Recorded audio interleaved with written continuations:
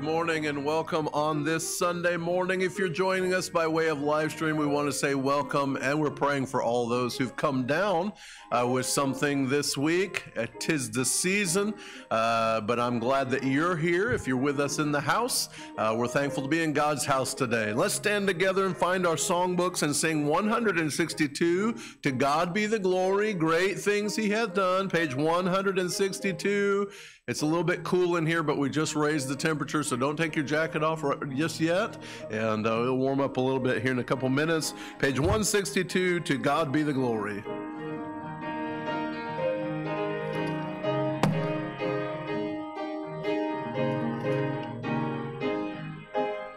To God be the glory, great things He hath done.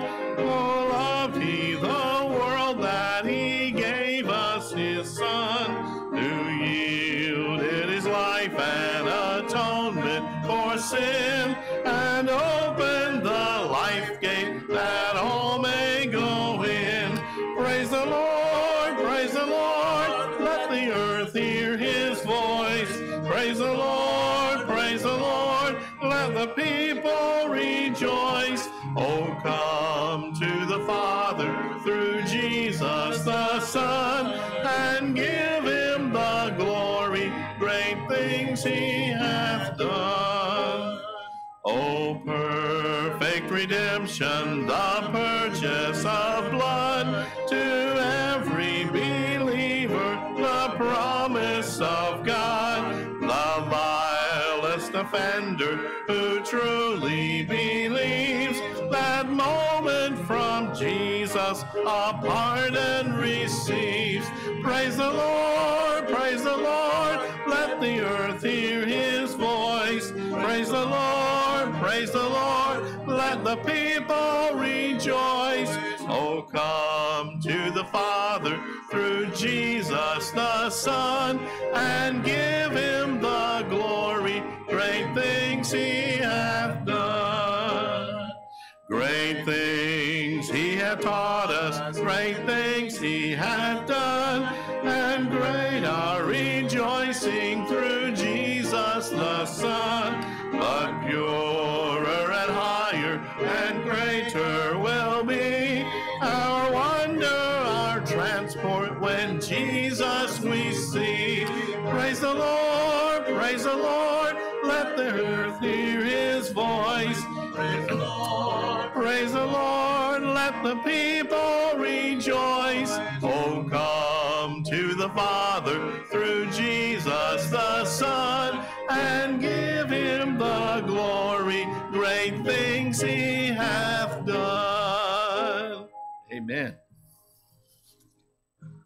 Amen. We've had a great week, even though some have gotten sick. My whole family is sick, and so pray for them if you would. They're not violently ill.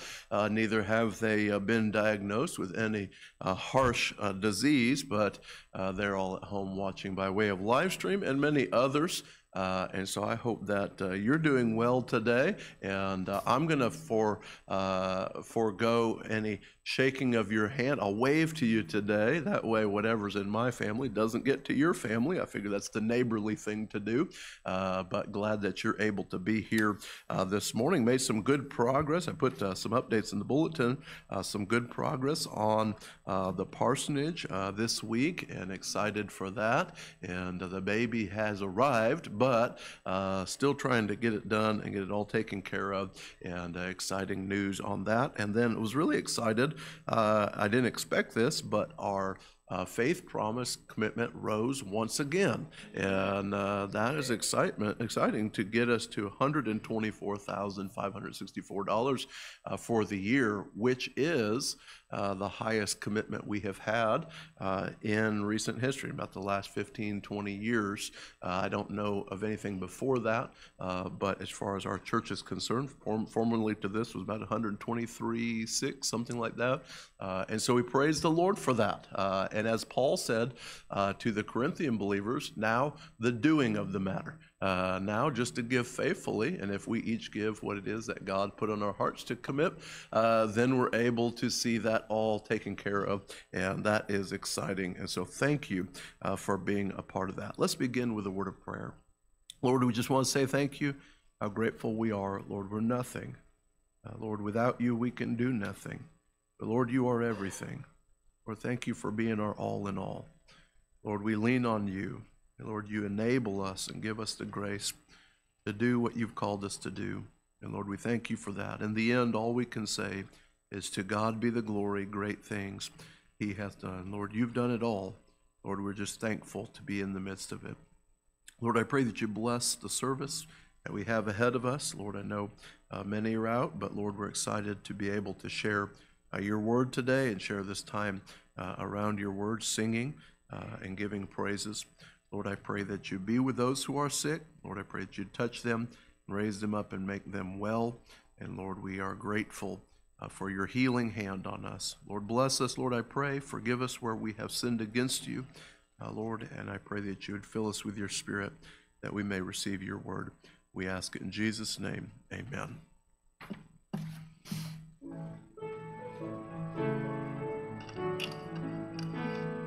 Let's turn to page 159 in our hymnals. 159.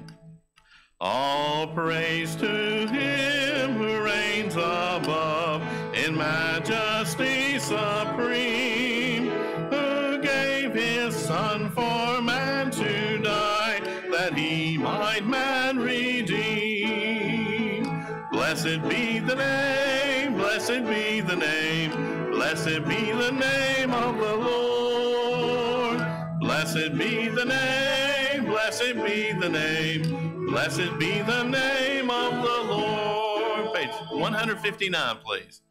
His name's above, all names shall stand, exalted more and more, at God the Father's own right hand, where angel hosts adore. Blessed be the name, blessed be the name, blessed be the name of the Lord. Blessed be the name, blessed be the name, blessed be the name of the Lord. Redeemer, Savior, friend of man, what's ruined by the fall, thou hast devised salvation's plan, for thou hast died for all. Blessed be the name, blessed be the name, blessed be the name of the Lord. Blessed be the name, blessed be the name, blessed be the name of the Lord. Now the last verse. His name shall be the Counselor, the mighty Prince of Peace, of all earth's kingdoms conqueror, whose reign shall never cease. Blessed be the name, blessed be the name, blessed be the name of the Lord. Blessed be the name, blessed be the name, blessed be the name of the Lord.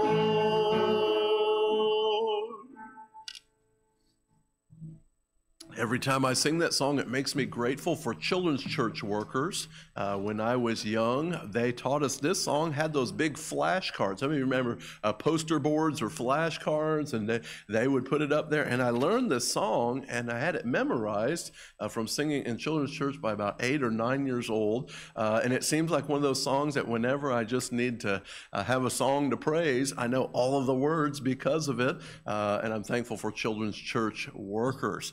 By the way, we've been doing some work on our YouTube channel, Bible Baptist Temple, and I know we switched over. We were at BBT Live. That was because of an issue that we had with the channel for a while. That's been solved, and so if you're not back on Bible Baptist Temple with our little logo, you'll know it because of the little logo there, then you can get that back plugged in or linked or however you do that. I encourage you to do that. So if you're not here, You can watch it by way of YouTube. Also, starting to put our sermon series in playlists. So maybe you missed some and you'd like to go back. You should be able to find them in playlists. And we're also trying to take the graphic that is up here for the sermon and then put that on the YouTube so you can kind of identify it by the sermon series. So hopefully that'll be a help if you're going back to watch anything. My wife is in Patch the Pirate Club every Wednesday night, and then people tell her how good the sermons are on Wednesday night, and then she feels like she should go back and watch them. I love that. Keep doing that. Even if the sermons are lousy, keep telling her, oh, that was an amazing sermon. Just make her feel like she should go back and watch those. I'm just playing about that. Looking forward to sharing God's word with you today. Let's bow for prayer and ask his blessing on the offering. Lord, we thank you that you have given and put things in our hands. Lord, we're thankful that those things meet our needs. Lord, I'm also thankful it allows us to look around us and be a help to those who may not have. And Lord, it also allows us to give back to you just a portion of what you've given to us. And Lord, I'm thankful that you set it up in that way, that it was a proportion. It was not the same giving for everyone. But Lord, as we have been blessed, so we can give. And Lord, I pray that you'd help us to be cheerful givers. And we ask it in Jesus' name. Amen.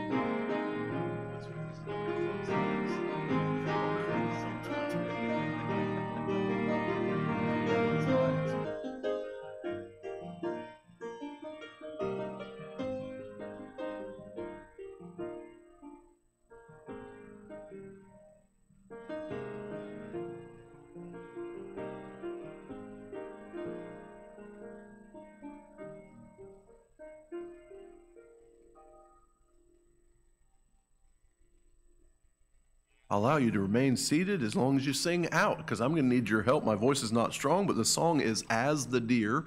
As the Deer. If you know this one, sing along with us. If you don't know it, learn it. It's a great song as a prayer to the Lord. As the deer. There we go. Here we go. As the deer panteth for the water. As the deer panteth for the water, so my soul longeth after you. You alone are my heart's desire, and I long to worship you.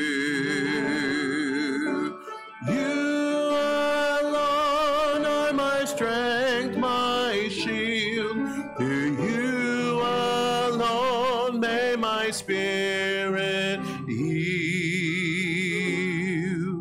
You alone are my heart's desire, and I long to worship you.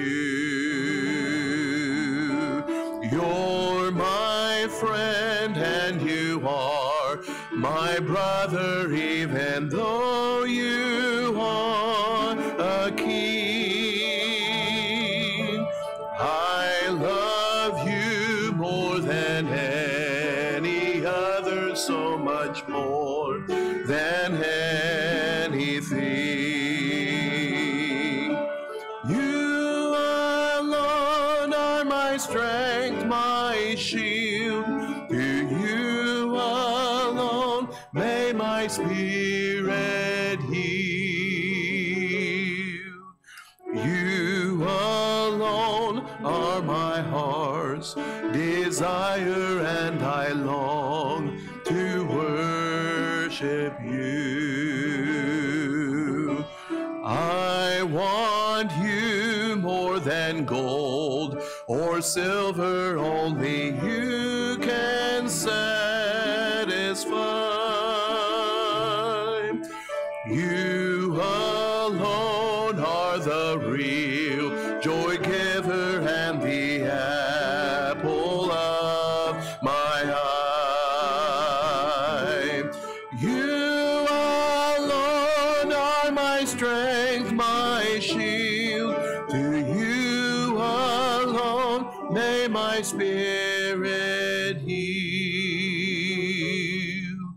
You alone are my heart's desire, and I long to worship you. Amen. Let's take our Bibles and turn to John in chapter 18. John in chapter 18. Our special this morning would have been the teen choir, but more than half of them are sick, and so pray that they'll get better, and I'm sure they'll sing again. You know what that means? This means this is the day you should go to Cracker Barrel, because you'll get out early and be able to beat the crowd. So if you're wanting to go, this is your day. Maybe even the Mexican restaurant down the street, I don't know, but this is your opportunity.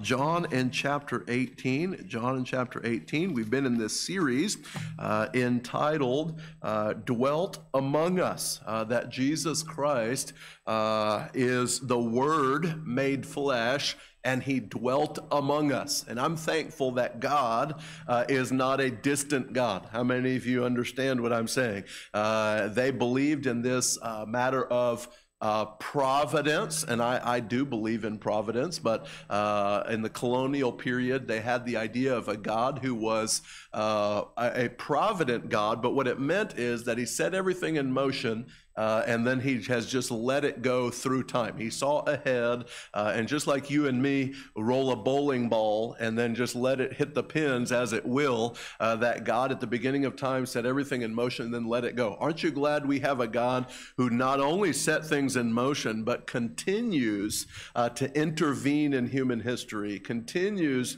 to be there for us day by day, and he says, pray. By the way, if he just set things in motion, then there wouldn't be any reason to pray. He said pray, and then he responds to prayer, not because he has to, not because we can force him but to do anything by prayer, but because he said, I want you to pray. I want you to ask, and then you have not because you ask not, but when you ask, seek, and knock, you will find those things. So God is still active in our lives today, and I'm thankful for that. I'm also thankful that he did not leave us alone to be condemned in our sin, but he sent his son, Jesus Christ, as God who became flesh, and he dwelt among us. That meant, first of all, he was tempted like as we are, yet without sin. It also means that he is touched with the feelings of our infirmities, that he has gone through what we have gone through. It also means that he could be the spotless sacrifice for sin, the only qualifying sacrifice for sin. The Bible says the blood of bulls and goats could never take away our sin. It had to be the Lamb of God, which takes away the sins of the world. And so Jesus Christ came and dwelt among us, that we might one day, as God became man, we as man might dwell with God. And praise the Lord for that. Now we're in the crucifixion story, and so I want to take this moment to direct your attention to John 18. In verse 28, we are moving from the house of the high priest, where they do an impromptu calling of the Sanhedrin and questioning of Jesus Christ, to now realizing that if they're going to want to get a capital punishment conviction, then they're going to have to get him to the Roman government. And so now at the break of day, now that the night has elapsed, they're going to take him to Pilate. John chapter 18, let's make sure I'm all good to go here. I think I am. John chapter 18 in verse 28. If you're able, let's stand for the reading of God's word. John 18 in verse 28. And we'll read down to verse 36. John 18, verse 28. Then they led Jesus from Caiaphas unto the hall of judgment, and it was early, and they themselves went not into the judgment hall, lest they should be defiled, but that they might eat the Passover. Pilate then went out unto them and said, What accusation bring ye against this man? And they answered and said unto him, If he were not a malefactor, we would not have delivered him up unto thee. Then said Pilate unto them, Take ye him, and judge him according to your law. And the Jews therefore said unto him, It is not lawful for us to put any man to death, that the saying of Jesus might be fulfilled, which he spake, signifying what death he should die. By the way, he said that when he said, if I be lifted up. What is that talking about? That is talking about crucifixion. And the Bible says this signified he in the death in which he would die. So he knew that he'd be raised up in crucifixion. In verse 33, then Pilate entered into the judgment hall again and called Jesus and said unto him, Art thou the King of the Jews? And Jesus answered him, Sayest thou this thing of thyself, or did others tell it thee of me? And Pilate answered, Am I a Jew? Thine own nation and the chief priests have delivered thee unto me. What hast thou done? And Jesus answered, My kingdom is not of this world. If my kingdom were of this world, then would my servants fight, that I should not be delivered to the Jews. But now is my kingdom not from hence. Let's pray. Lord, I pray that you bless this reading of your word to our hearts. May we receive it. May we remember it. Lord, when all is said and done today, Lord, if my words are forgotten, Lord, I pray that your words would not be. Lord, I pray that you would work in our hearts. May we hear the truths here, Lord, and then recognize how we can be at times wrongly or wickedly motivated. Lord, I pray that we would not fall into this category. Lord, it was by wicked hands he was slain. And we ask all these things in Jesus' name. Amen. You may be seated. Scuba divers take their world with them. You know, when you get into the water, you recognize one thing. You are not a fish. You don't have gills on the side, so you have to go down, hold your breath for a little bit, come back up. I can remember as a kid, my parents did accuse us of being fish because my grandfather had a swimming pool, and we would get out there and we'd start swimming about 10 in the morning, and then they bring us out bologna sandwiches, so we didn't even have to really get out of the pool. We would eat, you know, and then they had that break, because you could get a stomach ache and drown from it. How many remember that? You know, you can't eat and then swim immediately. I don't know what ever happened to that. They don't seem to believe it anymore. But back then, you know, we took a break, probably about 4 minutes to make sure we were good and digested. And then we were back in the pool, and we'd be in there all day long. I'm not kidding. At times from 10 in the morning till 4 or 5 in the afternoon, we would just swim. You say, didn't you get sunburned? No, we had the tan from the day before, so it was okay. Well, at some point we got sunburned, but we would just swim, and my dad would say, I think you guys are growing gills out of your neck. But I can remember trying to swim the length of the pool in one breath. How many of you did that? The length of the pool in one breath, and I mastered that pretty quickly, and so then it was an underwater swim for the length of the pool. Then it was the length of the pool and how far back you could make it. And so my brother and I, we would compete. We would go length of the pool and how far back we could make it. And then I remember when both of us could do length of the pool and back, one breath. Then we started going for 3 lengths of the pool. Now, it really determined by how long your pool is, okay? If you're in a kiddie pool, that's not a big deal. This seemed to be somewhat of a standard-sized pool, and I can remember feeling like my head was going to explode because I was trying to hold my breath for that 3rd length of the pool, and I would come up and get this huge breath because I was trying to make that oxygen last. I don't know if I ever made 3 lengths of the pool, although I got pretty close to doing so. I realized I did not have gills. Water, although it's the world I could be in, was not the world that I was of. It was a world that I went into and entered into. Now, my dad was on a nuclear submarine, the USS von Steuben, 632, and he was a submarine diver. They would go out and do repairs to the outside of it, so he got his scuba certification and did all types of repairs for the submarine. When he got out of the service, when I was a young kid, he cleaned the undersides of boats in marinas, and he had his own scuba gear. And I can remember going down and taking lunch to him with my mom. Okay, she took the lunch. I was just along for the ride. And he would be sitting on the side of the dock, and he would eat his sandwich, then wait his ceremonial 4 minutes or however long. And then he would wrestle that scuba tank back up on his back and get all of the apparatus and the gear, and he would roll off of that dock and disappear under the water. It was an amazing thing to watch as a young kid. It's interesting that he took his world with him.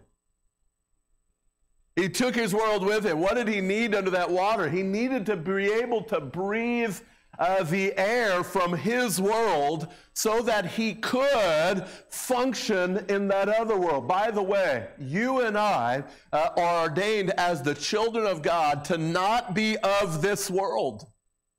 That we need to breathe the air of another world so that we may function in this world. We are left here to do God's work. You say, where does that come from? Well, that comes from the one who is our Savior, who is our Lord, who is our Master, Jesus Christ, who says in this passage, he said, my kingdom is not of this world. I think sometimes we get our minds just a little bit sidetracked with the things of this world. We look around and we say, well, the political climate is not optimal. Things are not going the direction that I hope they would. Can I just remind us for just a moment that he said in the latter times, the love of many would grow cold, that things would be worse and worse. We're fighting prophecy if we think things are going to get better and better. This is where I disagree with the Jehovah's Witnesses who feel like they're ushering in the kingdom of God and things are leading toward peace. I'm sorry, the Bible says in the latter times they'll say peace, peace, but there is no peace.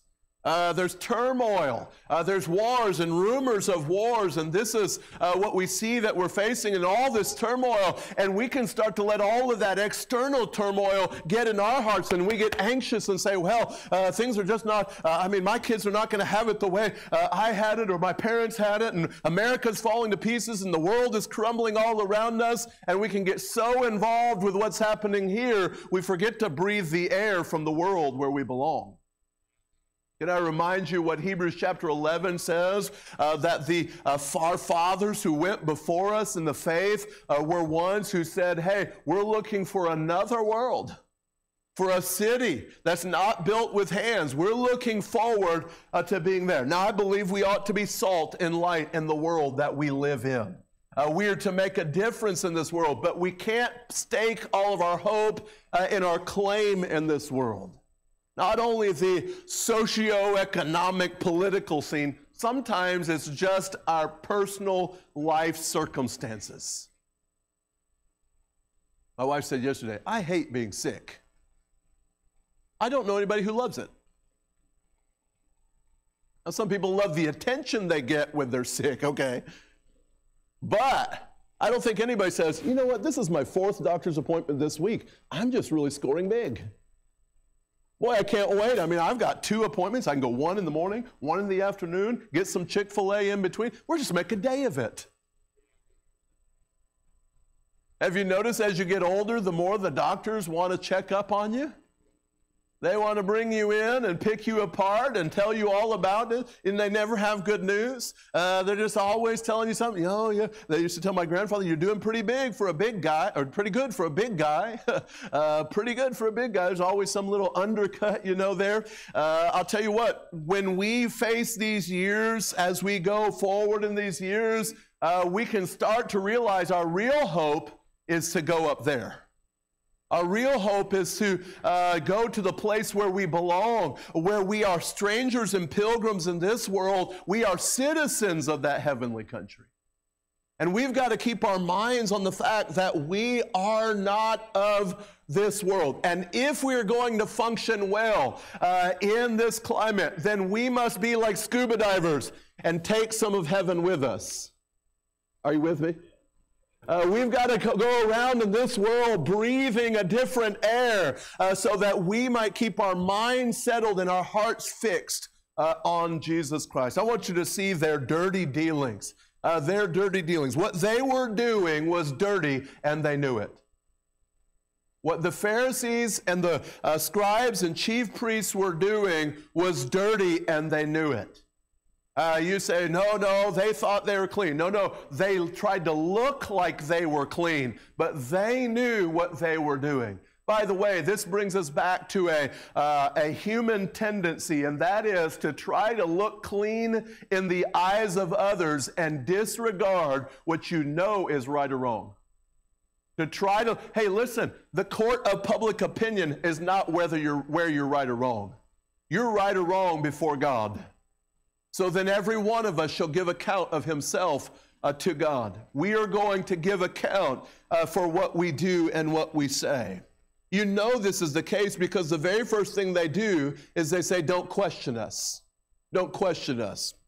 Verse 28, and then they led Jesus from Caiaphas into the hall of judgment, and it was early, and they themselves went not into the judgment hall. Why? Because they could not be ceremonially clean for Passover. So they come and then say, hey, take him inside, but we can't come inside. We don't want to be a part of this dirty business. Now that's for looks, because we already know they have paid blood money for Judas to betray. They have already tried to accumulate false witnesses to accuse Jesus. Listen to Matthew 26, verse 59. Now the chief priests and elders and all the council sought false witness against Jesus to put him to death, but found none. Yea, though many false witnesses came, yea, they found none. They said, hey, go find somebody to witness against him. Well, what are they going to witness? I don't know. Find something. By the way, that's not the way justice works. Have an opinion, have basically a sentence, and then try to work backwards to get the story or the narrative that will fit it. We have got a skewed sense of justice now in our nation, by the way, where an opinion will happen. And our ideals as a nation have been innocent until proven guilty, right? That's the ideals. But now it is guilty in the mainstream media, guilty in public opinion, and if the courts don't decide that way, then there'll be uprisings in the street. That's backwards. That's backwards. Now, I'm not saying the courts always get it right. There are times when things go wrong, but we have to, as a nation, have a sense of justice, and we as Christians ought to be saying, hey, now hold on a second, before I gulp down too much Fox News or CNN or MSNBC or whatever and make my determination, I'm not sitting in the court. I'm not there hearing out the arguments. We must, as Christians, have a proper sense of justice. By the way, many of our ideals for justice came from what God taught in His Word, and I believe they're worth upholding. Now, they have now brought this accusation. Now they want to borrow Pilate's authority to put him to death, And Pilate has the audacity to ask them, so what is it that he has done? What is their response? If he were not a malefactor, we would have not delivered him up to thee. It's kind of something along these lines. Well, why would we go through all of this trouble if he wasn't guilty? Can you think of a few reasons why people will go through a lot of trouble to take an innocent party and make them look guilty? Matter of fact, they've already said it where they said, hey, listen, it's better that he should die and us not lose our station. It's better that he would lose his life and us not lose the position that we enjoy. By the way, this is also what has happened in our political scene, where people will get a taste for power and then anything goes to keep that. How careful we must be. They wanted Pilate to put him to death. They had lost consciousness of what is right and wrong. They sought an end, and any means necessary to get that end they would employ. They had an end, now they were going to find the means. By the way, good ends do not sanctify dirty means. Good ends do not sanctify dirty means. Or as my grandmother used to say it, two rights or two wrongs don't make a right. Just because you're trying to get something to work out, you can't do something wrong to do right. Or as Bob Jones Sr. said, you can't do a wrong to make a right. You can't try to do wrong to do right. Okay? Or as he said, I think the actual quote was, it's not right to do wrong to do right. I think that's right. How many of you understand that statement? It's not right to do wrong to do right. You say, that sounds like a high moral standard. That means not only should we seek right and righteous ends, we must seek them with righteous means. That what happens behind the scenes is as important as the stated end. This means, for our church, it means when it comes to keeping the finances, when it comes to stewarding what it is, we have to be very careful. Some churches will say, well, you know, it's just the Lord's work, and they start sweeping under the carpet many things. I'm thankful for our staff that works so diligently. By the way, this week we worked so hard, many on, and our deacons, on getting our insurance situation right. How many of you know that's a headache? But to try, by the way, a blessing. They were raising our premium almost $4,000 this year. And we said, what can we do? And they said, well, once your premium goes over $20,000 a year, at that point, once it goes over $20,000 a year, you can apply for additional discounts. And so we're doing all kinds of discounts and then working with them over a 3-week period. I'm here to say we're paying $200 more than we paid last year for our insurance. Now, with all of that being said and done, those are areas of stewardship. And oftentimes people don't look at the small details and say, hey, all of the details should be right, not just the right end. Now, the way they went about this was wicked. It's declared to be so in Acts 2 in verse 23, where the Bible says, Peter says to these Jewish people, ye have taken and by wicked hands have crucified and slain. He said this was a wicked thing to do. Bob Jones Sr., in that famous sermon in which he made that quote, said this, right is always right and wrong is always wrong, and we must learn to separate the two. If you love the right, the Lord will give you light to seek the right in everything you do. Here's what he said in that sermon. Do right till the stars fall. Do right till the last call.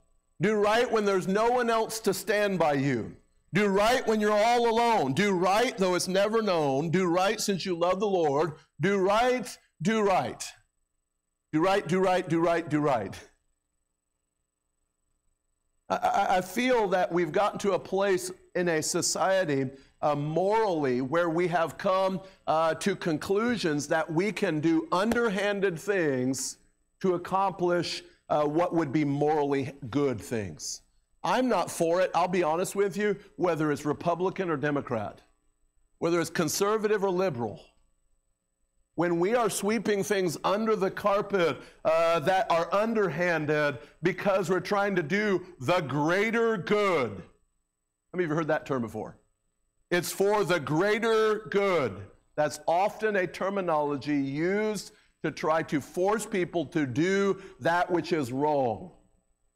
Can I tell you, we ought not believe in the greater good. We should just believe in the good, not the bad and the ugly.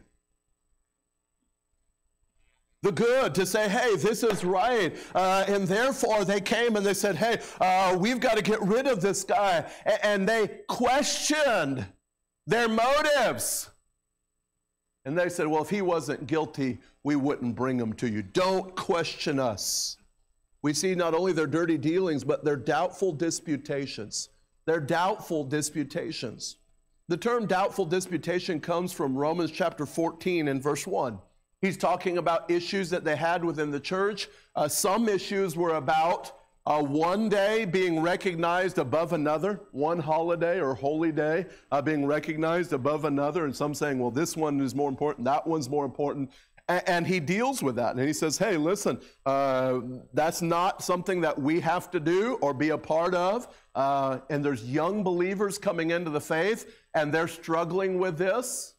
By the way, the other thing that he talks about is eating meat that was formerly offered to idols. Again, it was a struggle in the church, and some were saying, hey, well, I can't eat that meat that was offered to idols because I used to be a part of the idol worship. And he said, listen, if that's what a younger brother is struggling with, then just abstain from meat. If it's going to hurt his conscience, his weak conscience, he said, but for those who understand fully what God has done, that meat can be cleansed, received with thanksgiving, and it's not a problem.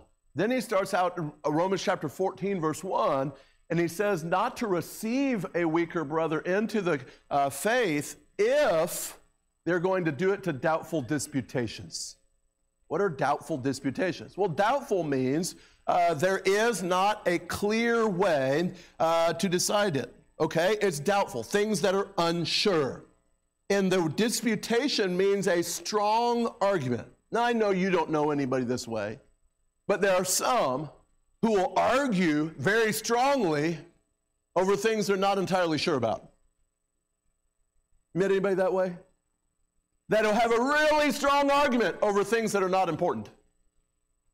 Some people just love, they just love to argue about what's going to happen in heaven after we get there. I heard one person that said, well, over in this room are going to be all of those who are part of the bride of Christ. And then there's a whole room full of guests. And they'll try to go to the Bible and prove that. Some people are in the bride, some people are not. And then they'll argue till they're blue in the face.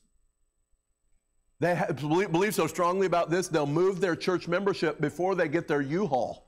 Why? Because they're afraid if they die on the way there, they'll end up over there with the guests. By the way, in their guest number is Moses and all the Old Testament saints who will come in and serve the bride, the marriage supper of the Lamb.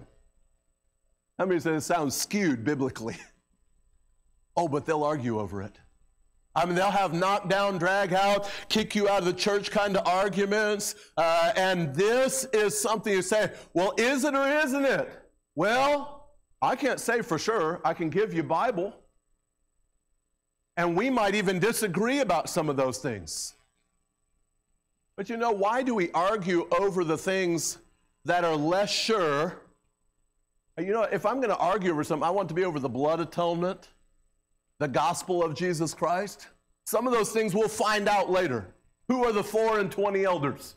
I'm hoping Brother Danny's going to yield a decision on this in his classroom, and then he and I can just enjoy. No, he's saying no. Oh, man.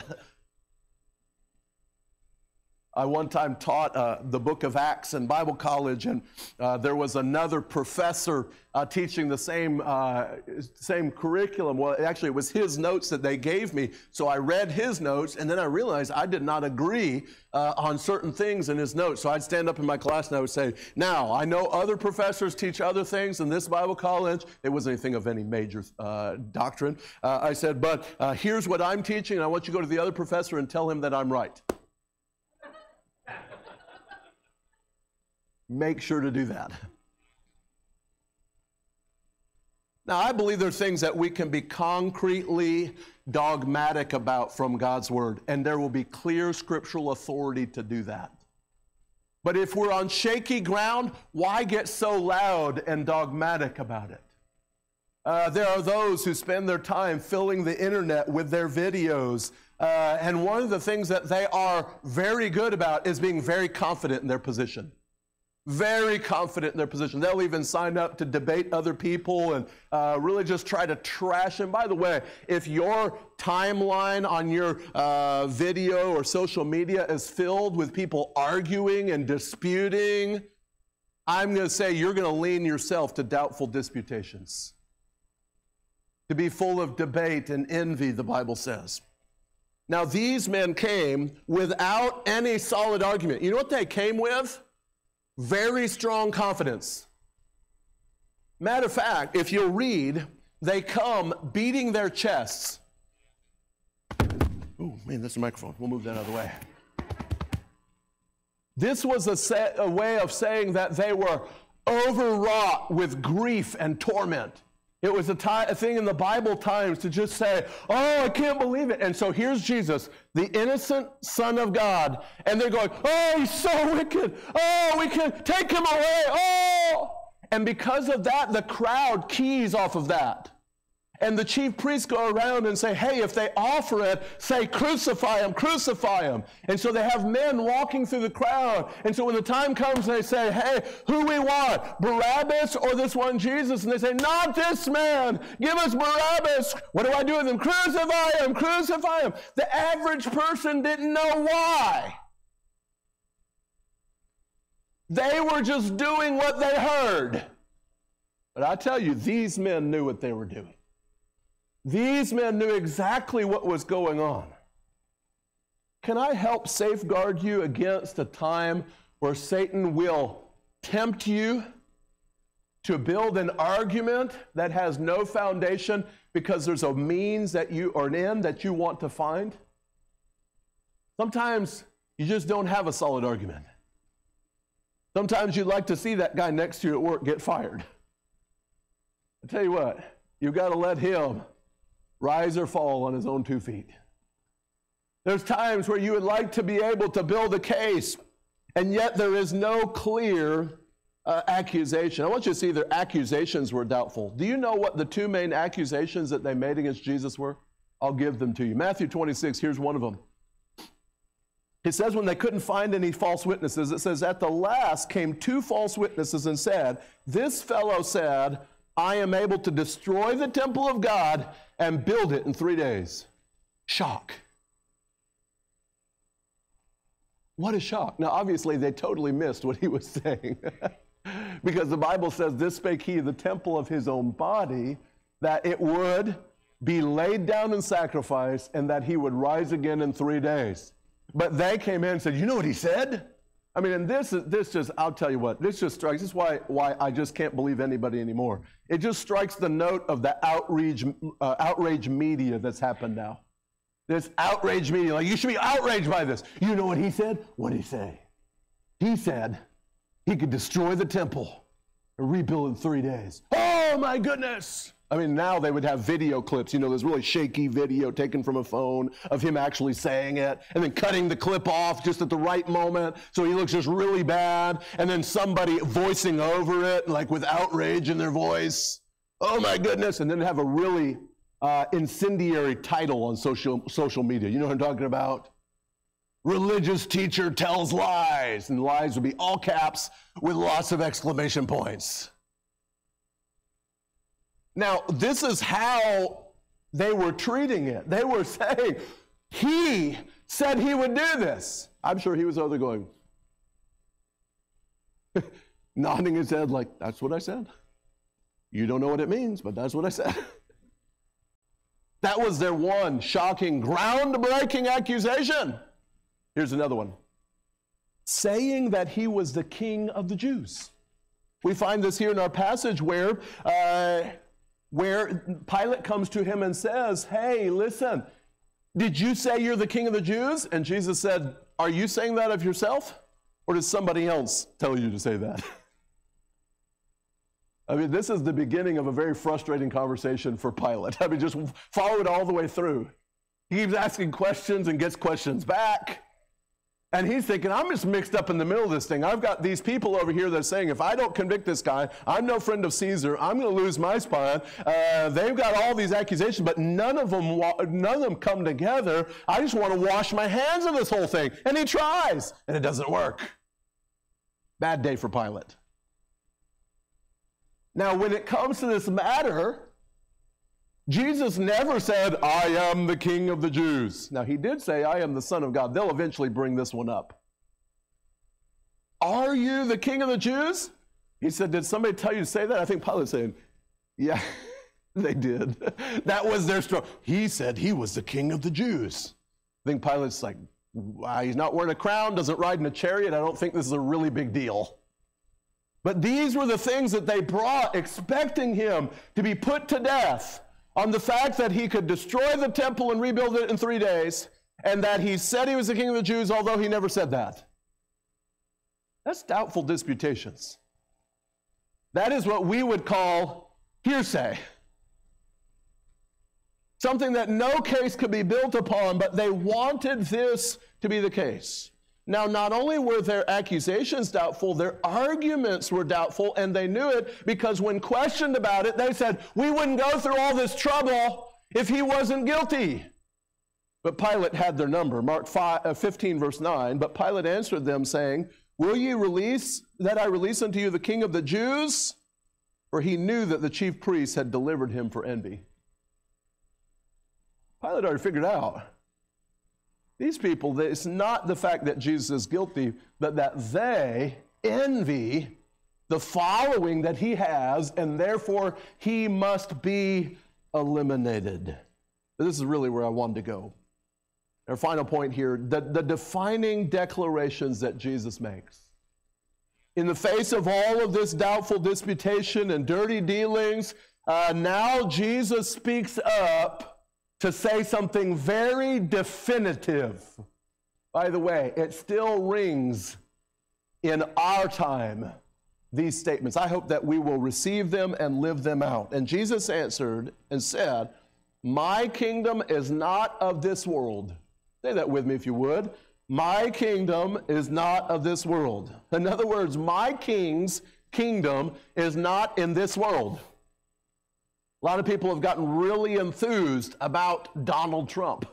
Matter of fact, he got king status in this last presidency cycle, to the point where it was, no, not just our president, he is this dynamic figure that I must be loyal to. Now, I'm thankful for the good policies that he put in place while he was in office. But can I tell you, my king is still Jesus Christ. And I will be loyal to him above any political figure. My loyalty, whenever that political figure of any time, I'm asked to say either him or Jesus Christ, I'm choosing Jesus Christ every time. Every time. I was in the Capitol this week, and there was a man standing up, and he was waxing rather eloquent about where is the church. And he just went on, and it was a pretty good statement that he made. Another politician got up afterwards and said, hey, right now we're trying to stop big casino gambling from coming into the state of Georgia. It's starting with sports betting, and then it's going to casinos. By the way, one of the places they want to put in casinos is Hawkinsville. They want to make it a resort destination. By the way, that's what you'll hear in the news. It will not be casinos. It will be a resort destination. There'll be jobs. There'll be money. By the way, for every $1 that we get out of it, $3 are put into it. That's not money making. If someone said, hey, we're going to invest your money, you'll put in $4 and you'll get $1 back. I mean, we say, I'll pass. And they're saying, hey, resort destinations, we're going to do all this. And the lady stood up there and she said, by the way, where is the church on this matter? The man who spoke before voted for this. It went dead silent in the room. You know, a lot of times we get to the place where we have loyalty to some cause or loyalty to some person, but my King, Jesus Christ, his kingdom is not in this world. Therefore, as a child of God, I'm not seeking political favor. That doesn't mean that through political means we can't accomplish some good. And I'm thankful for godly people that are placed in places of government to make a difference. And I think there ought to be more of that. But I can say this clearly, that when we have to do something against our Savior or against the truth to gain political favor.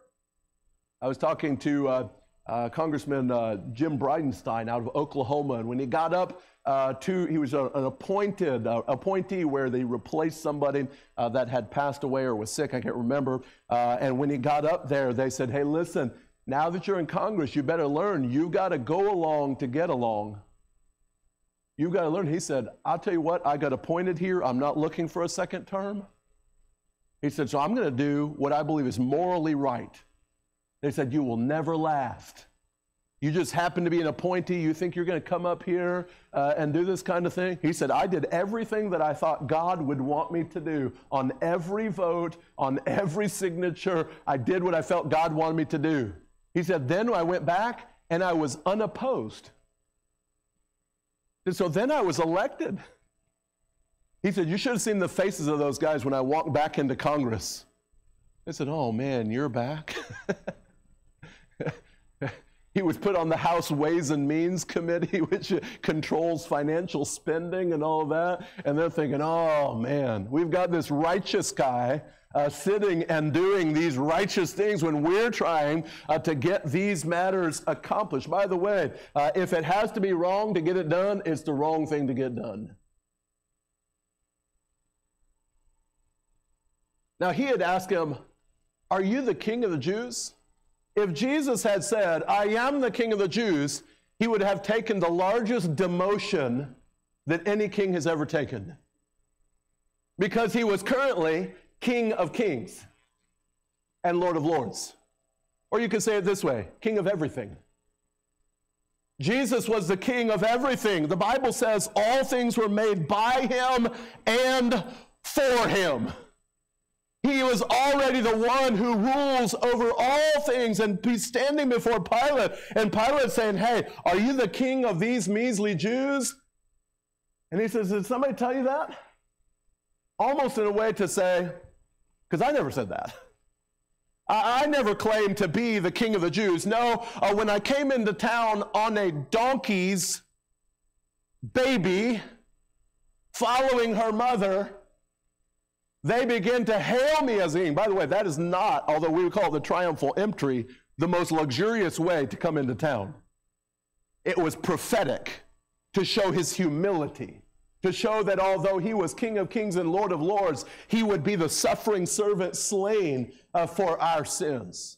And so here he comes in on this donkey, and they start hailing him, Hosanna, Hosanna. And all of a sudden, the chief priests and the scribes and the Pharisees, they say, oh, we can't let this get out of control. No, he wasn't king of the Jews. Although, in a interesting and ironic turn of events, that's what he'll place on his cross. We'll talk about that later. I love this song. Let's talk about Jesus. How many of you have heard this song before? Let's talk about Jesus. The King of Kings is he. The Lord of Lords, supreme throughout eternity. The great I am. The way, the truth, the life, the door. Let's talk about Jesus more and more. Hey, if we're going to talk about Jesus, let's make sure to get his title right. His kingdom was not of this world, and he was not seeking a worldly kingdom. I think this is so apropos for where we are now, that we are not seeking a worldly kingdom. For those Christians who under Roman rulership in AD 100s, 200s, Diocletian and other, Nero, put under horrible tortures. I think nowadays, if that were to happen, we would say, sorry them. Too bad they didn't have a better political caucus and the right lobbyists and maybe really a good social media presence so that they wouldn't have to undergo all these indignities. Can I tell you, Christians for all time have undergone suffering, and yea, all who are godly in Christ Jesus will suffer persecution. And they have undergone it knowing when they were huddled in a group and putting their children in the midst of them as the lions were led into the arena for sport. And as they huddled over their children and the lions were attacking them from the outside, they were not saying in their minds, oh, if we had more political power. They were saying, into thy hands do I commend my spirit. We're going home. We're going to be a part of the kingdom we were actually a part of. Oh, Rome is not our home. They met in catacombs that were underground tombs, and they would get down in there and worship the Lord in song, in hushed voice, and read the scriptures together. Many of you know the sign of the ichthys fish was a secret sign in which one believer would draw an ark in the sand, and the other believer would complete that ark with a fish because they were fishers of men. You see that they lived under times of great persecution, but they said, hey, our king did not have an earthly kingdom. He said, if I was going for an earthly kingdom, my people would fight. How many would say, sign me up? Get out the M4s, let's go. But he said, if that was the case, my soldiers would fight. Peter pulled out his sword. He was ready to go. He was going to hack heads off.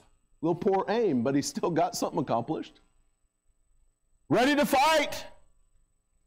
And he said, my kingdom's not of this world. By the way, he will come as King of Kings, Lord of Lords, whose vesture will be dipped in blood. By the way, when your enemy shows up with blood-stained clothing, that's not a good thing. Who comes on a white steed with 10,000s of saints with him, who will not be needed to assist him in battle, because he will overcome his enemies by the word of his mouth. The Bible says that word will go forth out of his mouth like a sword. And he'll just speak. Hey, he's the King of Kings.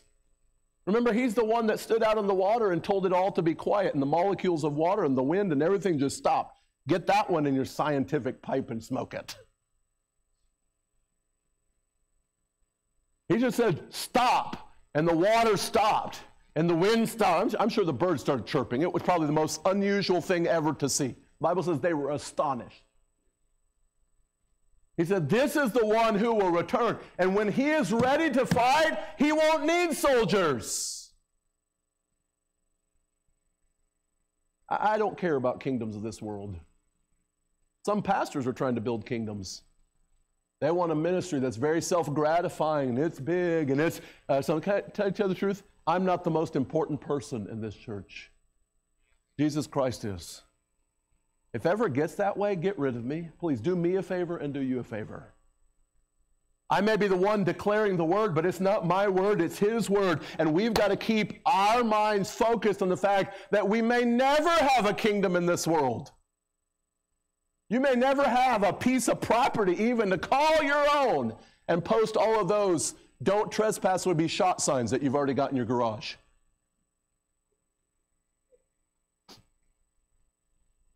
My favorite one was a picture. It has a pistol on it, and it says, this property is monitored by a high-speed wireless device.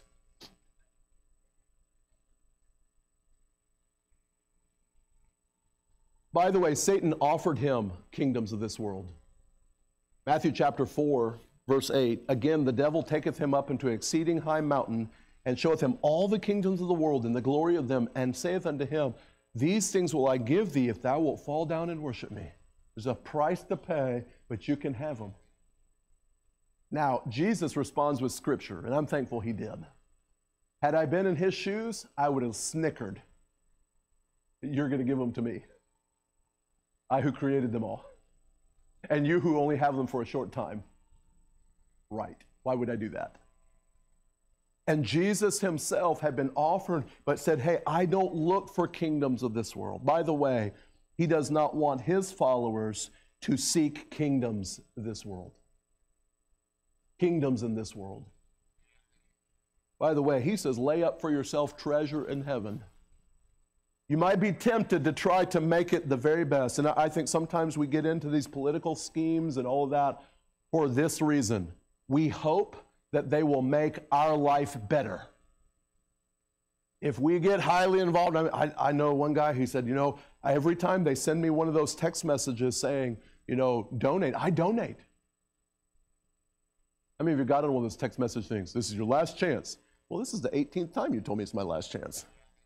If you give today, your money will be 10 times duplicated. We'll tell whoever has the 10 times duplicated money, just go ahead and give it.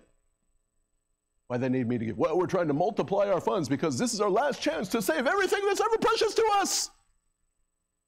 Now, again, I want to be salt and light. I want to make a difference. I think we ought to be good citizens in the nation that God has placed us in, and I'm not against going into politics as long as you don't lose your moral compass on the way in. But I am saying this. If I don't ever have a kingdom in this world, that's all right. I'm a part of a kingdom that's already established and will one day straighten out the kingdoms of this world because he is the King of all kings. He is the Lord of all lords. Here's what I would say finally to you. Put on your scuba gear. Put on your scuba gear. Breathe different air. Don't breathe this world's air. You weren't made for it. You don't have gills to breathe in the water of this world. You need to bring your own air with you. Where do you get that heavenly breath? You get it right here. Get a little bit of that in the morning, put it in your tank, and breathe it all day long. And when you realize, you know what? I'm probably never going to be a rich man. Anybody get to that yet? I'm working on my second million, by the way. My first million didn't work out.